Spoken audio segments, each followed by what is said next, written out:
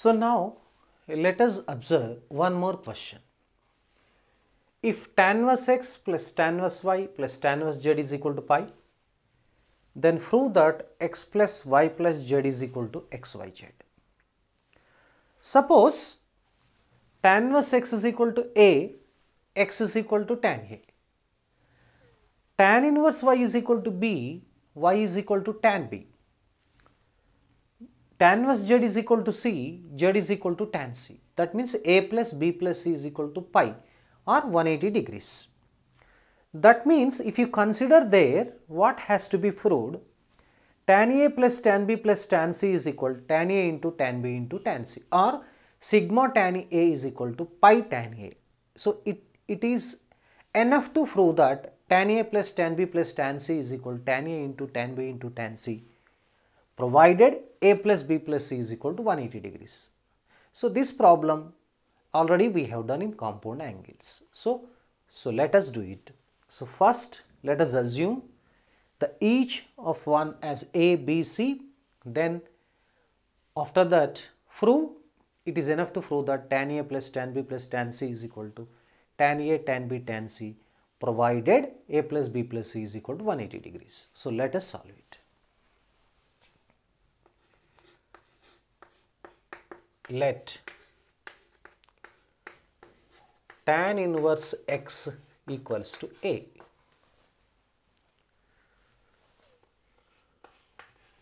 Tan a equals to x. Tan inverse y equals to b. That implies tan b equals to y. Tan inverse z is equal to c. Tan c is equal to z. That means here a plus b plus c is equal to pi. Indirectly pi is equal to 180 degrees. Now a plus b equals to pi minus c. Apply tangent function.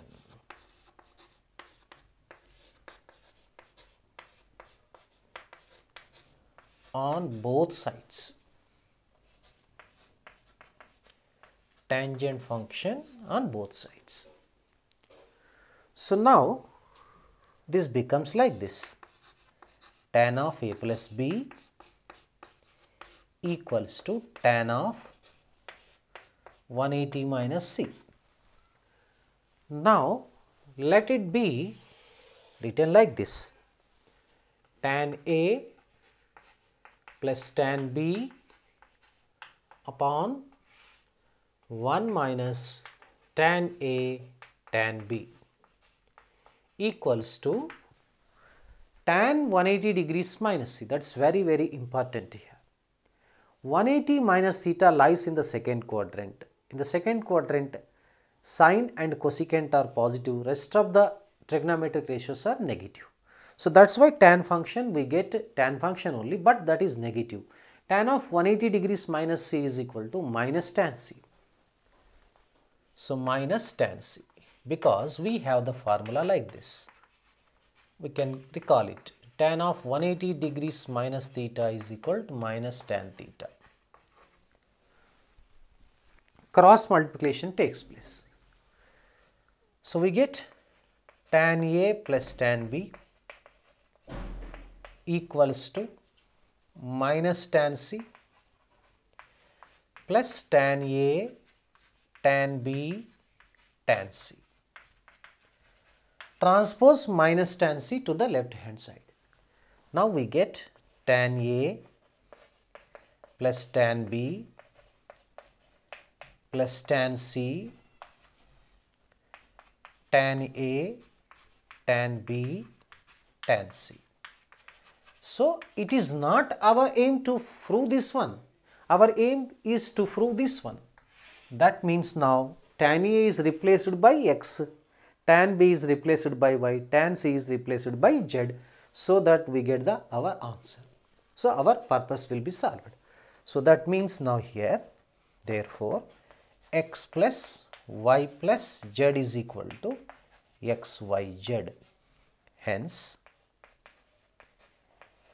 it is proved.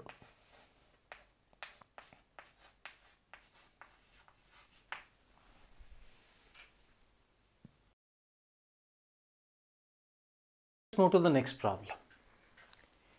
If sin inverse x plus sin inverse y plus sin inverse z is equal to pi 180 degrees, then prove that x root of 1 minus x square plus y root of 1 minus y square plus z root of 1 minus z square is equal to 2xyz. See, in this case also, let us assume sin inverse x is equal to capital A, sin inverse y is equal to capital B, sin inverse z is equal to capital C. So, that means A plus B plus C is equal to here pi, so 180 degrees. So, next after that, take the considered left hand side, x is replaced by sin A and simultaneously y is replaced by sin B and z is replaced by sin C, so that with the help of A plus B plus C is equal to 180, we have to prove 2xyz. That means it is enough to prove that 2 sin A, sin B, sin C. So, let us solve it now. So, now let sin inverse x equals to A,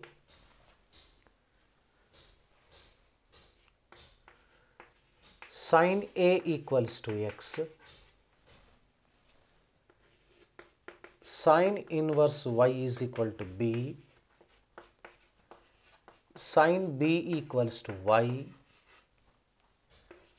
sin inverse z is equal to C, sin C equals to z. Now take left hand side, x root of 1 minus x square plus y root of 1 minus y square plus z root of 1 minus z square. And also here one more thing we have forgotten to write, A plus B plus C is equal to becomes pi 180. The important observation, we have to write it.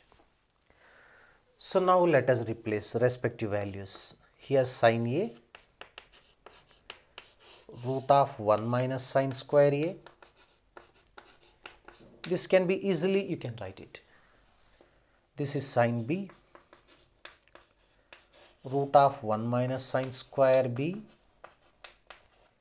plus sin C root of 1 minus sin square C. So, we have very important result, root of 1 minus sin square theta is nothing but cos theta. So, this is, we can write like this, sin A cos A plus sin B cos B, this is sin C cos C.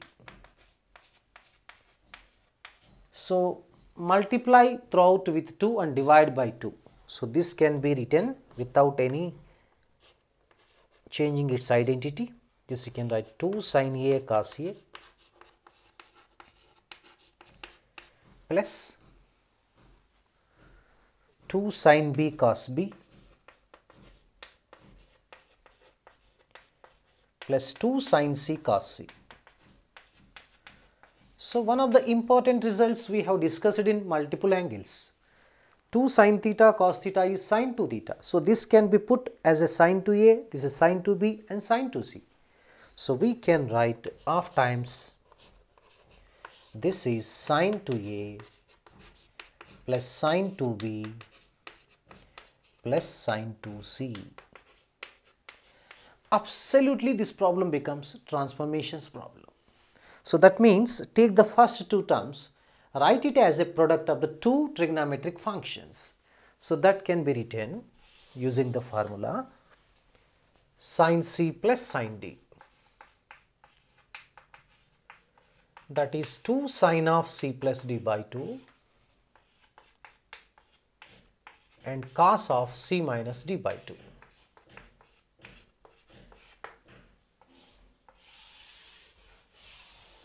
Okay. Using this can be written like this now, of times 2 sine of 2a plus 2b by 2 and cos of 2a minus 2b by 2. Again, here very interesting, the sin 2c, again you can write 2 sin c cos c, 2 sin c cos c. Okay. Now, here take 2 common out, this 2 gets cancelled, we have, this is sin of a plus b, this is cos of a minus b, and plus sin c cos c. One interesting thing here, as we have a plus b plus c is equal to pi, a plus b can be written in terms of c, that is pi minus c we can write.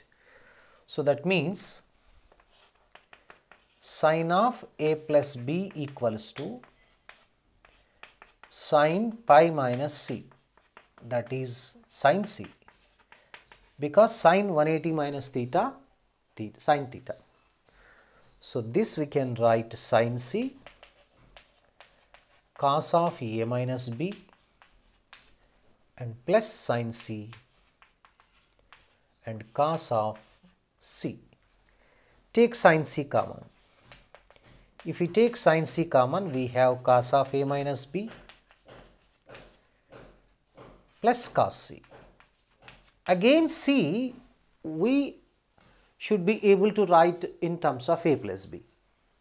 So that means this cos c is equal to cos of pi minus of a plus b. The cos 180 minus theta minus cos of a plus b. This is also very interesting. Now this can be written like this, sin c and cos of a minus b. This is replaced by minus cos of a plus b. Very interesting formula. Cos of a minus b minus cos of a plus b is 2 sin a sin b.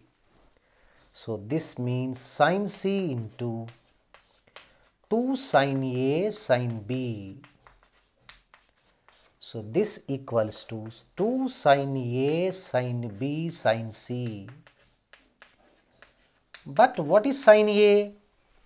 Yes, x. What is sin b? Y. What is sin c? Z. Replace it. So this equals to 2xyz. This is RHS. Hence it is proved.